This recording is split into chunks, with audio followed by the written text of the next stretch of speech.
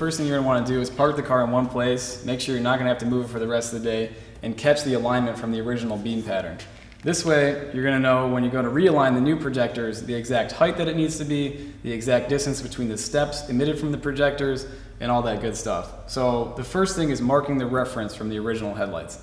To do that, we're going to aim the car's headlights on a wall at least 25 feet away, like we have here in our shop. You can see the height of the beam pattern, and you can also sort of make out the actual steps in between. So what I'm going to do, I'm going to go ahead and mark that with our masking tape, and when we go to put on the new headlights later, it'll definitely come in handy.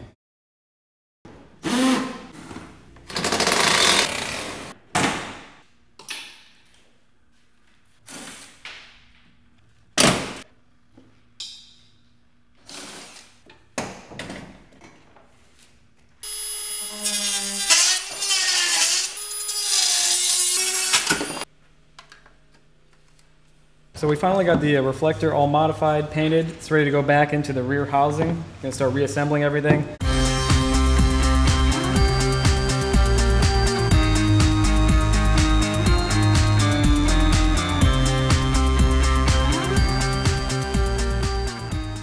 So this is back in. We're gonna actually mount the headlights back on the front of the truck right now, and we're gonna get ready to mount the projectors into the buckets.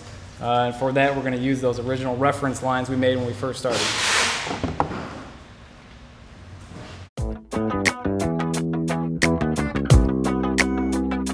Okay, so now that we have the headlight buckets back mounted on the car, we also have all of our HID ballast and the wiring set up so that we can provide power to the ballast and thus the bulbs, which we now have mounted into the projectors.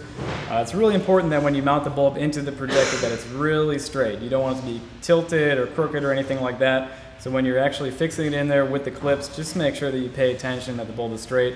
Otherwise your beam pattern is going to be off, you'll have a hot spot, or the cutoff line will be bowed, something of that matter.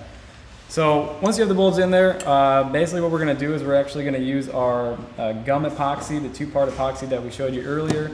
We're going to cut up a couple little bits of that and ball it onto the back of the projector into a few key places where it's going to meet the reflector.